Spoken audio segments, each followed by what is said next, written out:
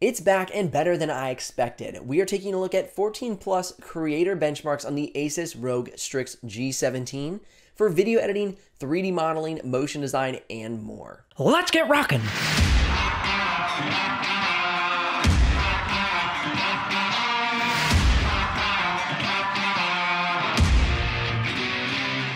If you're new to the channel, my name is Benji Kaiser. This is where you're going to find the best tech and tools for creative professionals. If you're curious about the exact pricing of the G17, you can head down in the description below and click one of those links. Now, if you do use that link, I will get a small commission, but at no extra cost to you. And that's what keeps this channel alive and the helpful content coming your way. Also, if you want to get a discount on this laptop, over at Computer Upgrade Kings, you can use the discount code BEN3, and that'll get you a discount code on the G17 or any other laptop channel over on Computer Upgrade Kings website. This laptop is just flat out awesome. I mean, even if you are a stark minimalist, you have to appreciate the RGB lighting wrapping 270 degrees of the keyboard deck. Although this is an entirely plastic build, Asus has done a great job tightly fitting the Strix G17. This laptop feels secure and durable. The hinge design remains the same as last year, which I am personally a fan of, ever since they replaced that Strix Scar II hinge design, which I thought was less than ideal. The top cover on this laptop comes with a brushed plastic appearance and texture, while also sporting the classic ROG face.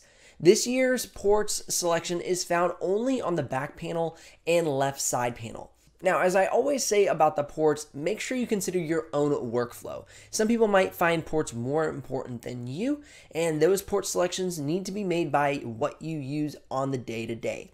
Now, I will note that there is no SD card slot, which to me is disappointing, but this being a gaming laptop, that totally makes sense.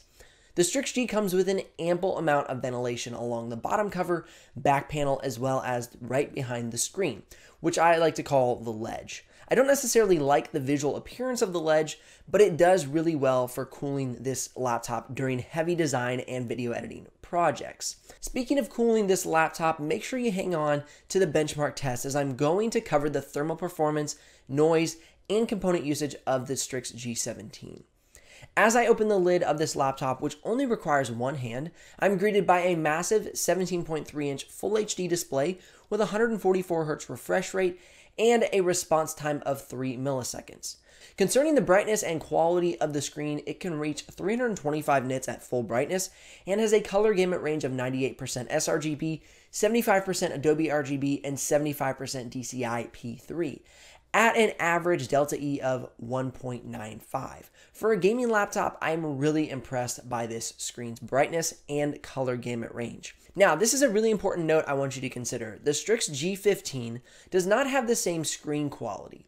If you are considering the Strix G15, I've made a brief head-to-head video comparison that you can check out in the YouTube cards above. But for brevity's sake, note that the Strix G15 can only reach 250 nits at full brightness and has a color gamut range of 60% sRGB and 38% Adobe RGB.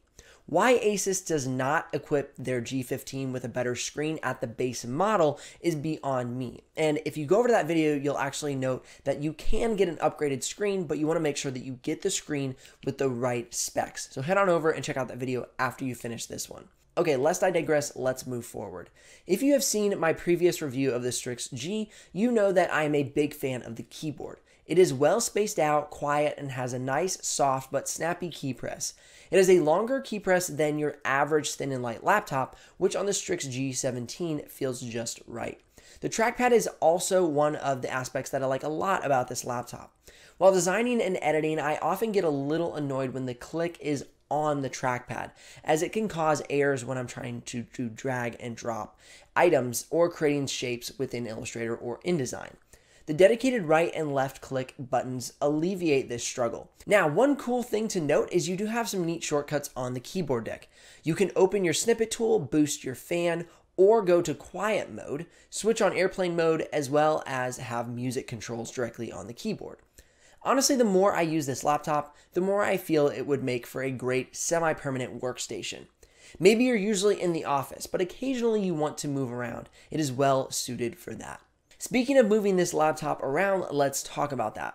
This laptop weighs in at 6.2 pounds and is 1.02 inches thick. It comes with a 66 watt-hour battery, which will provide you with roughly 5 hours of web browsing battery life and 2 to 3 hours of design or video editing tasks. Do note that the Strix G17 does not come with a webcam, so if you're someone that needs to be in weekly virtual meetings, this is not the laptop for you.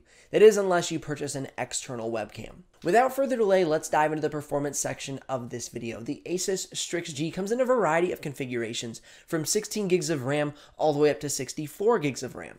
The Strix G I'm reviewing comes with the Intel 10th Gen Core i7-10750H with 6 cores and 12 threads, the NVIDIA GeForce RTX 2070 with 8 gigs of GDDR6, a RAM setup of 64 gigs DDR4, and 2 terabytes of NVMe SSD. Side note, I think this laptop would perform great in the 32 gig variant if you are looking to save a little bit of money on this laptop.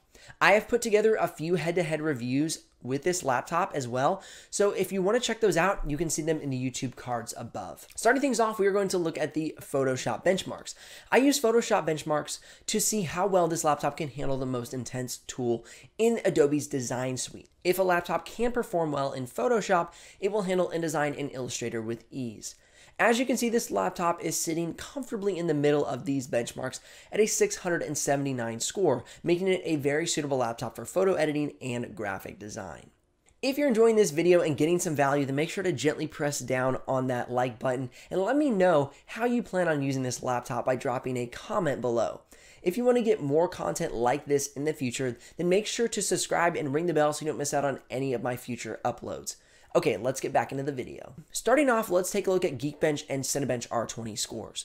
With a single core score of 1,221, currently the Strix G17 is snagging 3rd place in the review lineup.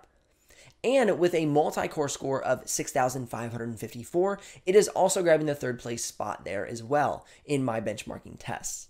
For Cinebench R20, the Strix G17 lands in 5th place with a score of 3,101. I've heard a lot of requests for motion design benchmarks and 3D modeling, so as you wish, here they are. In Autodesk 3ds Max, we're seeing a 154.31. In Autodesk Maya, we're seeing a 177.5. In PTC Creo, we're seeing a 148.53. And in SolidWorks, we're seeing a 70.47.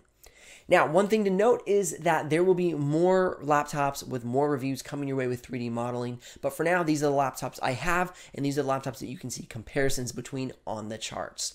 The Strix G17 snags one of the top spots in every 3D modeling test I put it through compared to all of the reviews I have done with those benchmarks.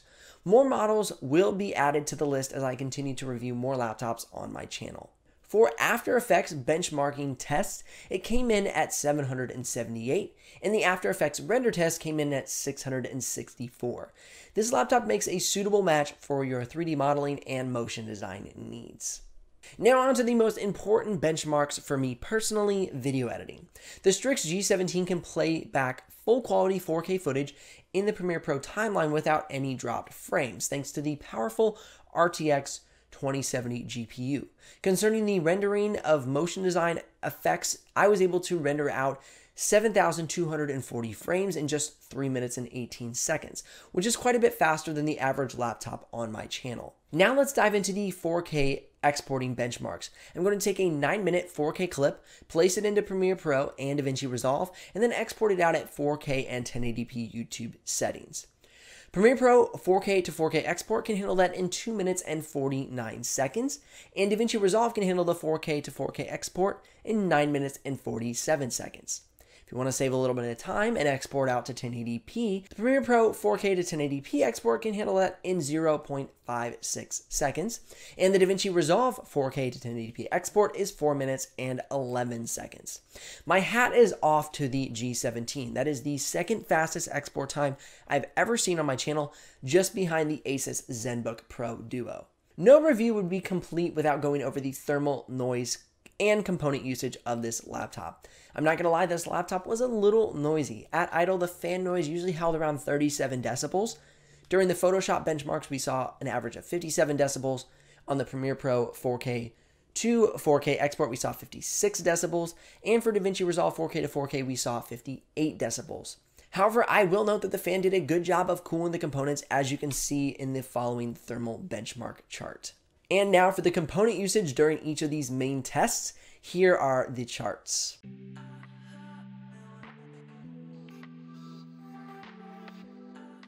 I am once again impressed by the Asus ROG Strix G17. Not only did they stay on par with their build quality, but they also raised the bar in the performance category of this laptop, smashing last year's benchmarks. So if you're looking for a semi-permanent workstation that runs cool, fast, and provides excellent color accuracy, oh, and let us not forget about the fantastic RGB accents, then you will do well picking up the Asus ROG Strix G17. If you're curious about the exact pricing or you're ready to pick it up, you can head down in the description below and click one of those links. Now, if you do make a purchase of that link, I will get a small commission, but at no extra cost to you. And as always, that's what keeps this channel alive and the helpful content coming your way. And don't forget about the discount code BEN3 if you want to save a little money over at Computer Upgrade Kings. If you want to watch more videos about the Asus Strix G17, you can click or tap the screen here.